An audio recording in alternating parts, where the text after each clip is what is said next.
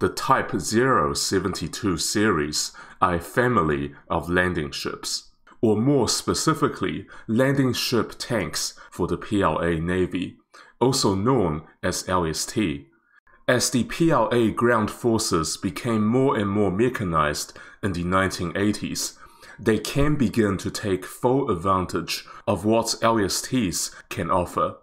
LSTs can send amphibious light tanks and armored personnel carriers out of both the stern and the bow gates miles off the coast, instead of disembarking them right at the beach. This allows the larger vessels to remain at some distance from enemy fire. At the beginning of the 21st century, China's naval force lacks a sufficient number of large and capable landing ships, and lacks the more advanced varieties of ships, such as amphibious assault ships and landing platform docks. Back then, Chinese amphibious landing capability is largely restricted to a relatively small number of the Type 072 and the Type 072-2 landing ships. These vessels have fairly spacious carrying capacity, given their size, but by themselves are too few in numbers to fulfill China's requirements for amphibious warfare and troop reinforcement, especially in places like the South China Sea. And some of these ships are getting really old. For example, the Type 072 class, which first entered service in the 1980s. Additionally, neither the Type 072 or the 072-2 have a helicopter landing deck, thereby depriving them of the ability to use helicopters, which is a critical part of amphibious lift capabilities.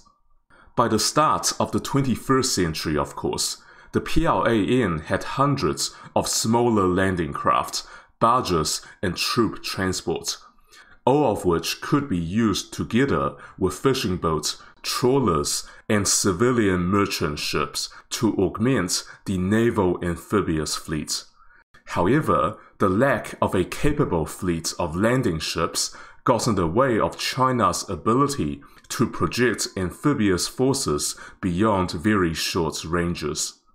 To address this weakness, China began to build the Type 072-3 class of large landing ships starting in the mid-1990s. The main difference between this class and the preceding two classes is the addition of a helicopter landing platform at the stern. However, the ship still does not have hangar facilities. The Type 072-3 was built in larger numbers than their predecessors, at 11 units in total. Construction of the entire class of 11 ships was completed by April 2002. The Type 072-3 was used to test electromagnetic railguns for the PLA Navy. The railgun was mounted on one of the ship's bow for the purpose of dockside testing. Despite the improvements made with the Type 072-3, the PLAN was not satisfied.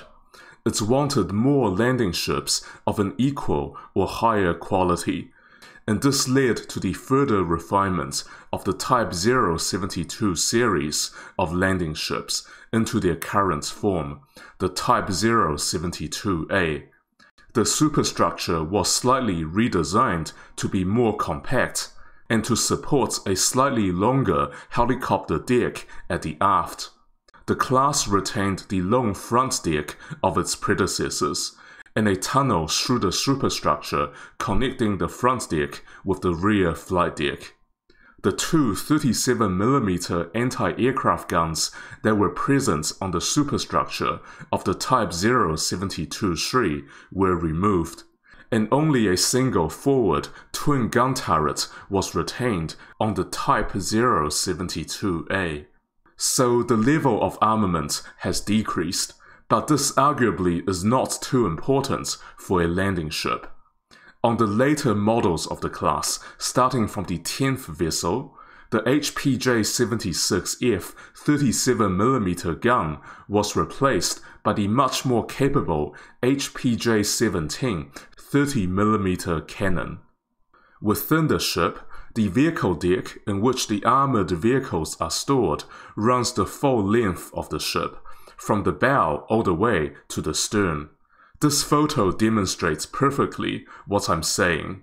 As shown in this photo, the Type 072A has a single continuous cargo section within the ship for storing amphibious armored vehicles. They can be deployed either through the ship's front bow gate or through the stern gate. Indeed, the Type 072A has a vehicle gate at the front and at the rear for efficient deployment of amphibious armored vehicles.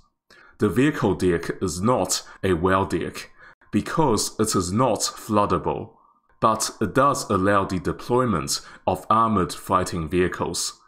The Type 072A has the capacity for a maximum of 500 troops, 10 amphibious armored vehicles, and 2 small landing craft.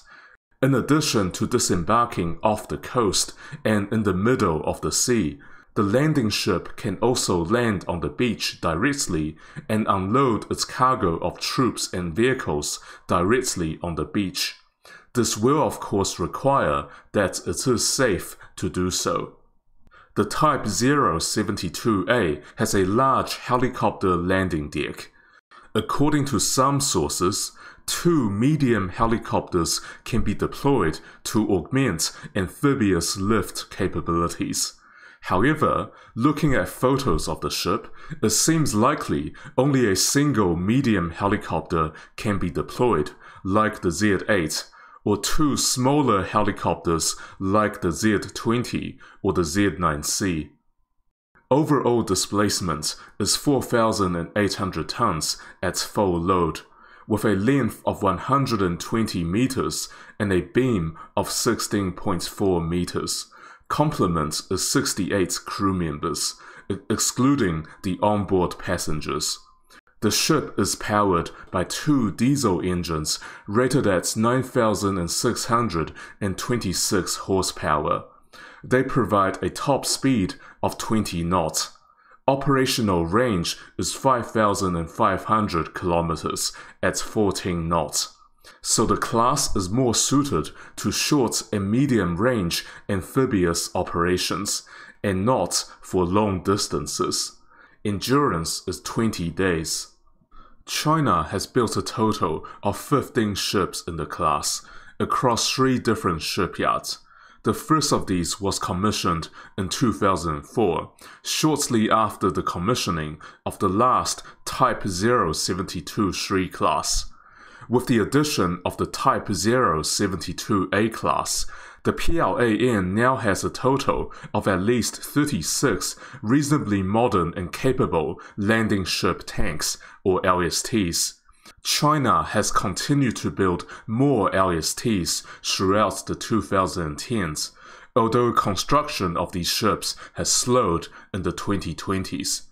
The vast majority of the Type 072A LSTs has been deployed to either the South Sea Fleet, which is responsible for the South China Sea, or to the East Sea Fleet facing Taiwan. So, the class is perceived to be playing an important role in a potential contingency in the South China Sea, possibly involving another nearby country. Alternatively, the LSTs will be crucial for a possible situation involving Taiwan, which is not all that surprising given the short range of the ships and the fact that Taiwan is only 100 miles from mainland China. Landing ship tanks by nature are not complicated warships. They don't come with fancy weapons and advanced technologies. But nevertheless, they are very much in demand by the Chinese Navy owing to China's unique strategic requirements.